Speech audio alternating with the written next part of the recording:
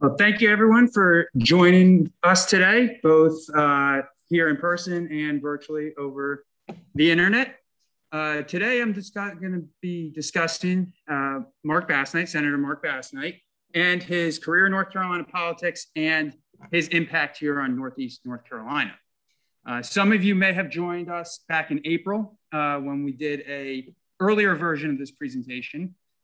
For those of you who came back to hear me again, I deeply and sincerely appreciate that.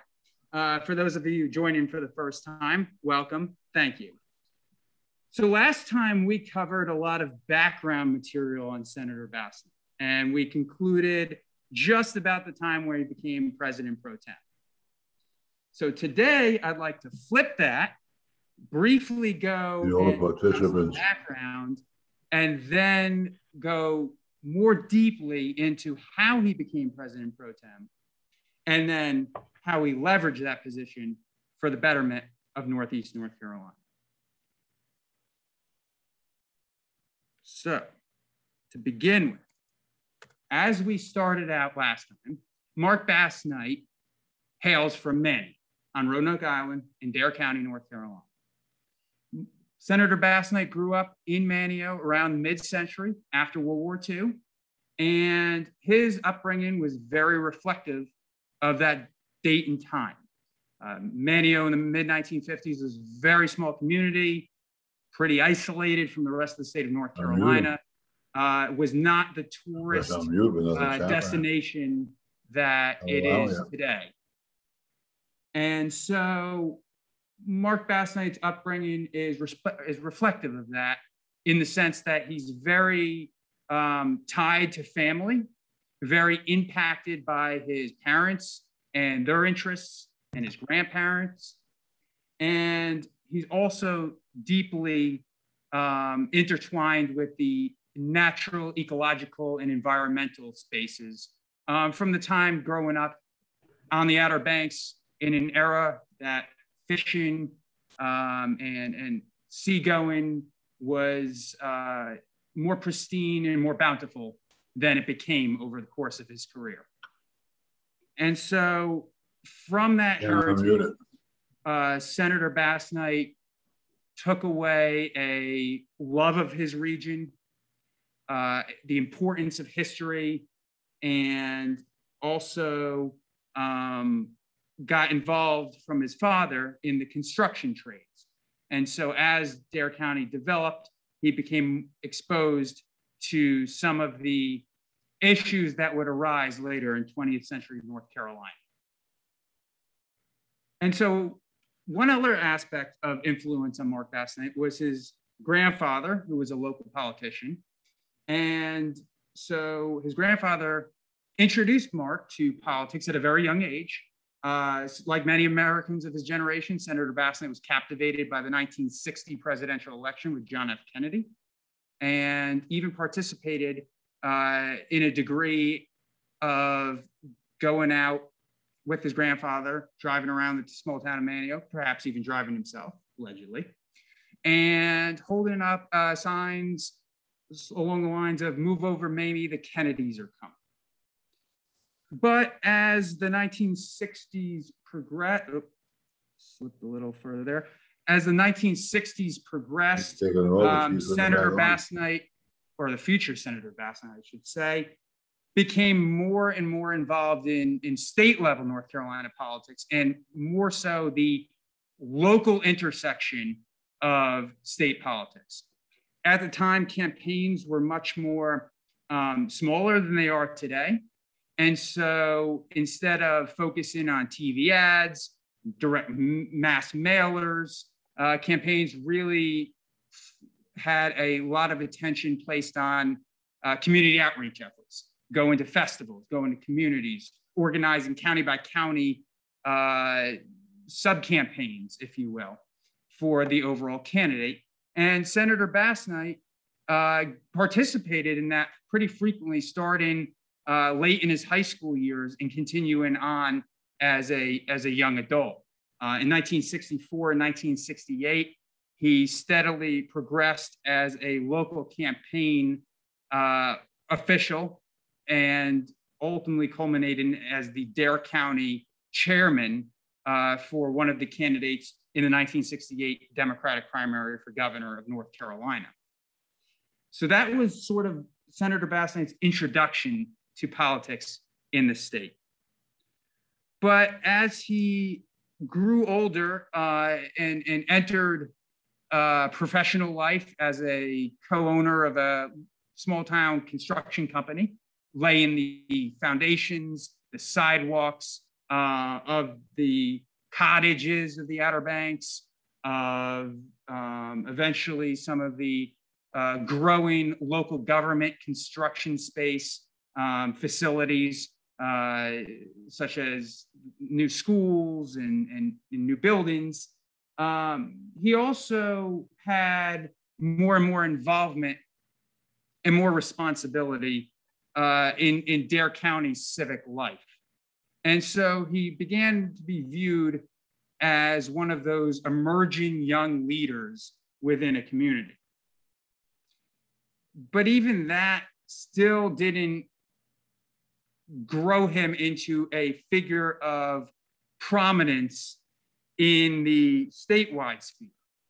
For that, it was dependent upon really the 1976 election, Jim Hunt and Marc Basnight's affiliation with his cousin, Melvin Daniels, who, as an aside, was one of the earliest benefactors of this institution, and in fact has a room upstairs named after him as a tribute to the great work that Melvin Daniels did for the museum over the course of his entire life, both as a public official in the state Senate in the 1970s, carrying enabling legislation for the establishment of the predecessor for the museum, and as well as a key contributor over the rest of his lifespan. Now, Melvin Daniels was in the state Senate when Jim Hunt was lieutenant governor. And so Melvin Daniels was a key early ally of then Lieutenant Governor Hunt and eventually Governor Hunt. And so when you're a key figure in a statewide campaign, one of the advantages you have, particularly in the 1970s, is the power of patronage. And so at the time, governors in the state had a considerable level of appointment power.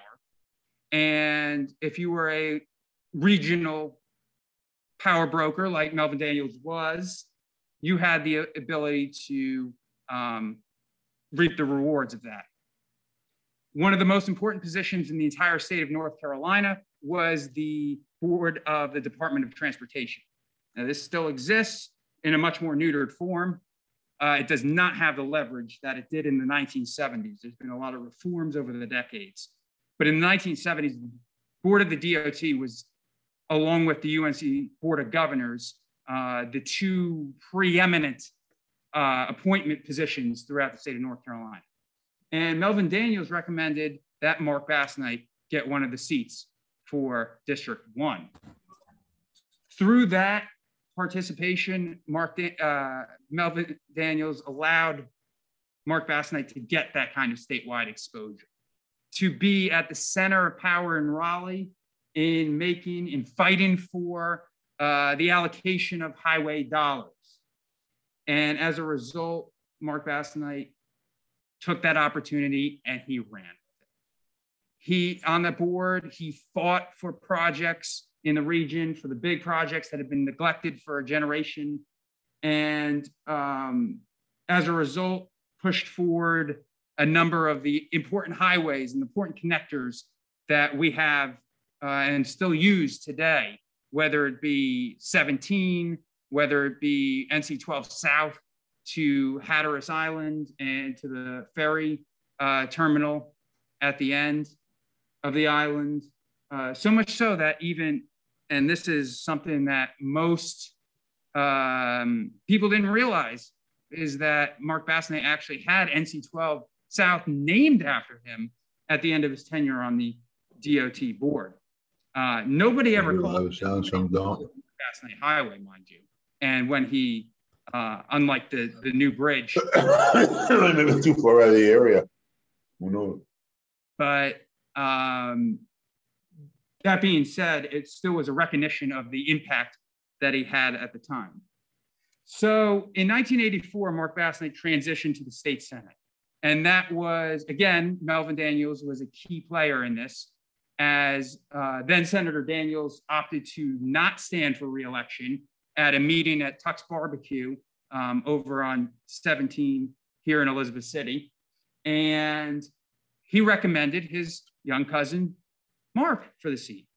And this was a complete surprise to Marc Basnight. He had no intention of running for the North Carolina State Senate. When he went home from the DOT board in 1983, he thought that his career maybe wasn't finished forever, but he certainly wasn't anticipating being back in Raleigh so soon as 1985. Yet when the recommendation was made, Marc couldn't say no. He pondered his options, went home for a weekend after the barbecue, and had a number of supporters encourage him to run. And so much so that a pool of supporters offered to pay $1 a piece and put it together and submit the filing fee on his behalf. Now, he rejected that effort, but it was a testament to the support, reputation, and influence that he had maintained and cultivated and developed throughout the region during his service on the DOT board. In 1984, this area was still heavily Democratic. And so even though the trends that, if you step back and look at it from the vantage point of 2020, look pretty obvious, were not so concrete and set in stone at the time.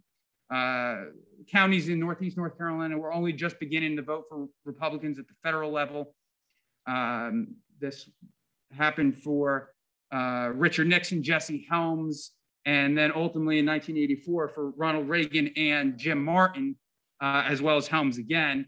But those were only few and far between. Dare, Currituck, the rest of the region was still solidly Democratic.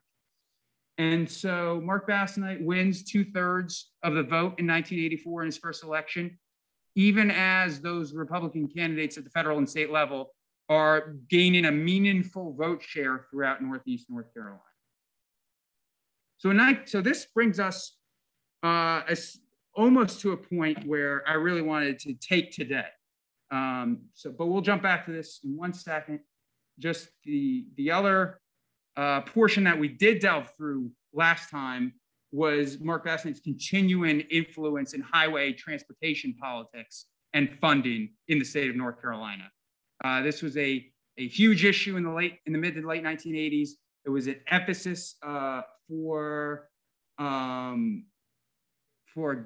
Governor Martin, elected in 1984. It was an influence. It was a key issue for rural Democrats who controlled the General Assembly in the mid to late 1980s. But they had a conflict over who to focus on and what revenue sources to use. Governor Martin was our first real urban governor. His political career hailed from northern Mecklenburg County. And so he was very interested in the gridlock and the congestion that make up in urban areas traffic problems. Rural Democrats were focused on a very separate issue. They were interested on highway expansion, on going from 2-lane roads to 4-lane roads throughout all of Eastern North Carolina, throughout Western North Carolina, places that had their traffic snarled based on highway combine usages on the highways, that had to go through every little small farm town, that didn't have direct routes, and that when you went to Raleigh from Eastern North Carolina, you had to wake up very, very early in the morning, 3 in the morning, 4 in the morning, and leave for a 10 or 11 a.m. meeting in Raleigh. It would take 6-7 hours. It just was not a convenient trip, and it really perpetuated the self-feelings of isolation that came about from many of the people who living in Northeastern North Carolina at the time. So there was a large dispute over highway transportation in the late 80s, working on his background on the DOT board and his strong desire and interest to bring transportation improvements to this region. Marc Basnight was a key participant in both the study commission that recommended options for the General Assembly to enact, as well as a key floor leader, although floor leader is the wrong term because he didn't speak on the issue, but nevertheless, he was a key contributor to the deliberations of the Eastern delegation in determining whether they would support or oppose the final package. And ultimately, because of advocacy from people like Senator Basnight, the enabling legislation that adopted the North Carolina Highway Trust Fund and governed North Carolina's transportation dollar allocations for the next generation, specifically expressly stated a number of the roads that were to be improved with the use of those dollars. And if you look up and down that list, you'll find many of the very important roadways and projects throughout northeastern North Carolina, including a parallel span bridge over the Currituck Sound, which is the Wright Brothers Bridge, over improvements to Highway 64, continued improvements to 17, and a number of other very important priorities for Eastern North Carolina. So that's kind of where we got to last time. So now I wanted to step back, go back to 1985, and discuss Marc Basnight's rise to the position of President pro-tem. So in 1993, in December of 1993, the North Carolina Senate Democratic Caucus gathered at a very unusual spot.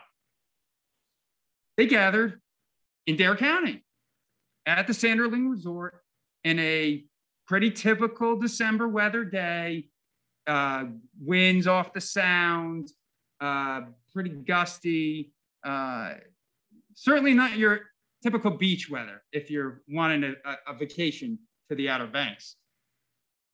Nevertheless, this was something that didn't just happen because the Senate caucus wanted a beach vacation. Traditionally, after elections, the North Carolina Senate Democrats gathered in Pinehurst to discuss their leadership positions, to make introductions of new members, and to do the business of the caucus that they would have preferred to stay away from the prying eyes of the media and others in Raleigh. But this time was different. This time was not in Pinehurst. It was in Dare County. And that was because of Marc Basnight. Marc Basnight was elected Senate President pro tem on his home territory, on his home turf in 1993. How did he get there? That was one of the questions that I always wondered and wanted to answer when I began this research. So let's delve into it. So in 1985, Marc Basnight gets sworn in as a senator in the North Carolina Senate. You can see right there on the bottom of the screen, picture of him from that time period. And so as a freshman Democrat, Marc Basnight gets placed on the Appropriations Committee, which is a plum assignment. Any legislator should want to be on appropriations. But it wasn't as prestigious as it might sound because 60% of the entire Senate ended up on appropriations. So it wasn't because he was just got placed on appropriations early that led him to his rise. No, Marc Basnight was influential in the late 80s, in the early 90s, ultimately concluded in his election as President pro tem because he was very personable, because he knew how to operate people politics. Marc Basnight was a young Democrat. And that's an important point because in the late 1980s, even as North Carolina was a one-party state, even as the North Carolina Senate in particular was a one-party organization, it wasn't harmony among the members. yes, they had an overwhelming command of the chamber, but there was an internal divide among Senate Democrats between generations. And this isn't a unique thing to North Carolina or to the North Carolina Senate of this period either. It's generally present in a lot of one-party entities. But it was particularly important in the story of Marc Basnight. On one hand, you had senators from the World War II and Korea generation. That was the defining moment in their life. They had served in combat, come home to North Carolina, gone home to their hometowns, and worked in the traditional industries of North Carolina in the 20th century. They were people who were involved in textiles and furniture and agriculture and other kind of related support industries. The best example of this, speaking from the perspective of the Albemarle, is Monk Harrington from Bertie County. Senator Harrington had been in the Senate since John Kennedy's election, since Terry Sanford's election in 1960.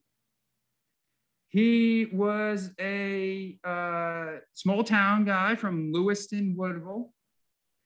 He operated essentially what was a tractor supply company, supporting the primary industry of the Northeast region, agriculture.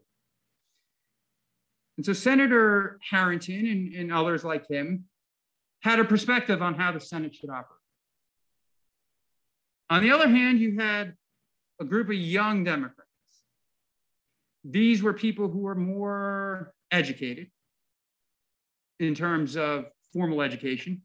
Many of them had gone on and gotten undergraduate degrees, advanced degrees. A lot of them were lawyers. A host of them were from more urban areas, whether it be the bigger cities like Charlotte or Raleigh, or even the kind of the mid-tier urban areas of North Carolina, being Asheville and the like. Even some of the smaller towns like Goldsboro. But they were also involved in the new industries of North Carolina, the industries of the second half of the 20th century. These are people who are involved in real estate. They're involved in both selling it as well as developing it, or Marc Basnight's case, building it. They were people who were attorneys from those cities. They were bankers. They were a whole host of professions that had a very different outlook and perspective on matters of state. And the biggest clash between the two was over the operations of the Senate, over transparency, over how you went about your business. For those veterans of the Senate, the Senate should operate how the Senate always had operated. You put your time in, you became a leader, and you made the decisions. For the new group of senators, they wanted to be part of the decision making. They didn't want to get bought off by some earmarks from the discretionary fund. They wanted to be in the room. They wanted the voices to be heard, and they wanted their constituents' values represented in the discussion. And so this debate is represented by Marc Basnight as much as anybody else. In fact, Marc Basnight once made it very clear where he stood on this issue. One of the old-time senators was Kenneth Royal. Kenneth Royal was nicknamed the Bear. He was from Durham. He was the son of the last United States Secretary of War. And he was the most influential money writer, budget figure in the state of North Carolina. He knew the figures and nobody else did. So if you wanted appropriations, you went through Kenneth Royal. Well, Kenneth Royal held a meeting one time and didn't invite any of the other members of the appropriations, except for a select few. Now, as I mentioned, appropriations had 30 members, 60% of the entire body. Well, when Marc Basnight heard that, well, he got angry. And didn't matter that he was a young senator. Didn't matter that he was a one-term senator. Didn't matter that Kenneth Royal, everyone was afraid of Kenneth Royal. But Marc Basnight wasn't. And so Marc Basnight hounded down the halls of the legislature looking for Kenneth Royal. And when he found Kenneth Royal, he started tearing into Kenneth Royal. Nobody could believe this. It wasn't done. It was unprecedented.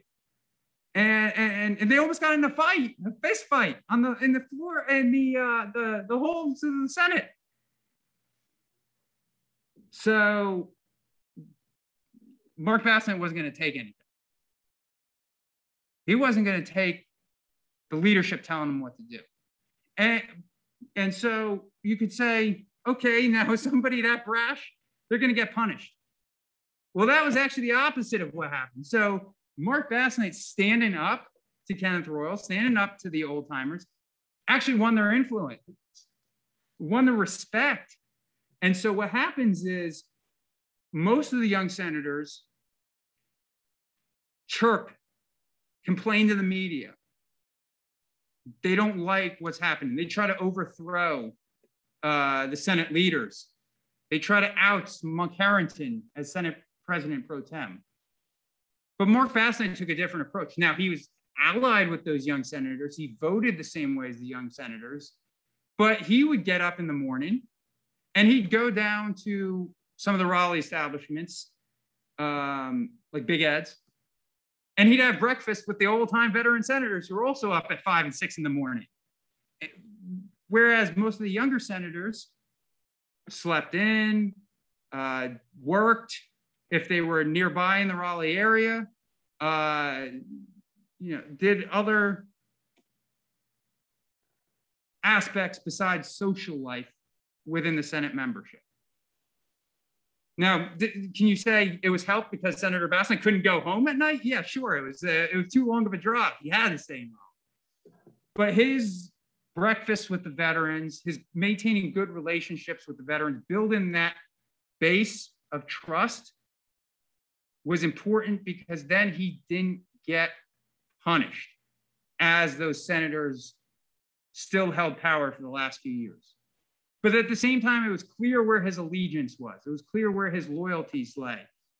They were with Henson Barnes. Henson Barnes was a blueberry farmer from Wayne County, but he was the leader of the younger Senate Democrats. And for those of you here in Northeast North Carolina, you might recognize the last name because for many years we've had a Judge Barnes, and that is Henson Barnes's nephew. So Henson Barnes finally gets elected to President pro tem in 1988. And by this point, Marc Basnight had slowly climbed up the ranks.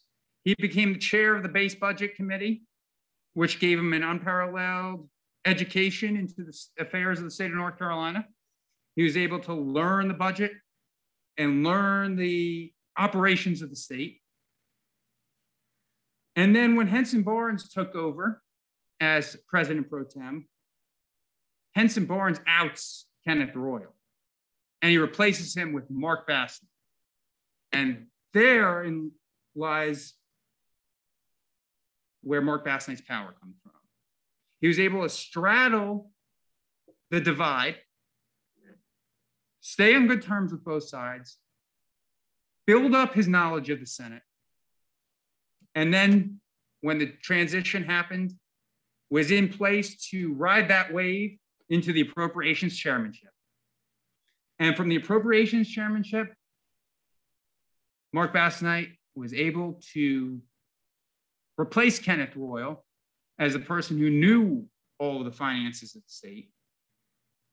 He was able to operate the appropriations chairmanship in a different manner that fulfilled the desires of the younger senators, even amidst the very challenging budget time. And there was a recession in 1991 and the state had to raise taxes and cut spending, and was able to essentially circumvent some of the other younger leaders who are also interested in Senate leadership. And so by the time 1992 rolled around, by the time Henson Barnes left to run for Attorney General of the state, the opportunity was there for Marc Basnight to become the preeminent candidate to become president pro tem. His challengers saw their support go into Senator Basnight or dwindle in, and ultimately, one by one, and there was 4 people inclusive of Marc Basnight who were initially interested in the post, but they whittled themselves down until it was just Marc Basnight. And so that's how you get to Dare County in late 1992. That's how you get to the Sander Lane, where Marc Basnight is coronated as president pro tem of the North Carolina State Senate. And that's when the new era of North Carolina leadership takes over, an era that is supremely focused on bridging the disparity between the shining stars of the state, Raleigh, Charlotte, RTP, and the rest. Places east of 95, the places west of 77. And that is the focus of the next 2 decades of Marc Basnight's leadership. So in the 1993 session, which is the first Marc Basnight-led session, he did what he knew best: leverage the budget, use appropriations to secure funding for needs in Northeast North Carolina. For most people, they like to trumpet key legislation.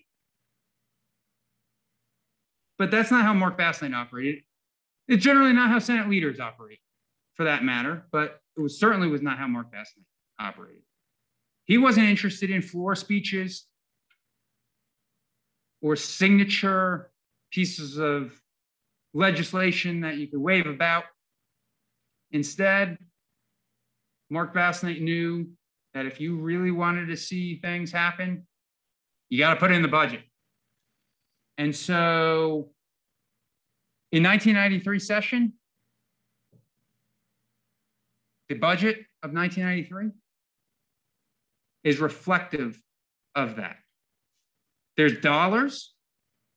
So things like what ultimately became the Bob Martin Agriculture Center in Williamson are included. There's millions of dollars for the school systems in this region.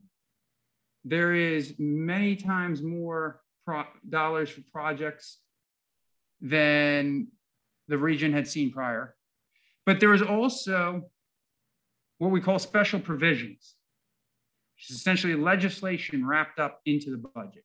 And so through that, you have items created like the Northeast Regional Commission and several other regional commissions as well.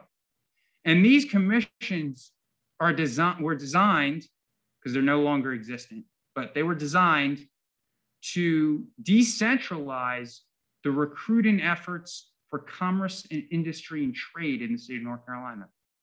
So rather than having just the Department of Commerce in Raleigh go out and secure business, which was anticipated to be once again a boon for the shining stars, because those are the things that are easiest to sell, easiest to leverage, our education system and other assets.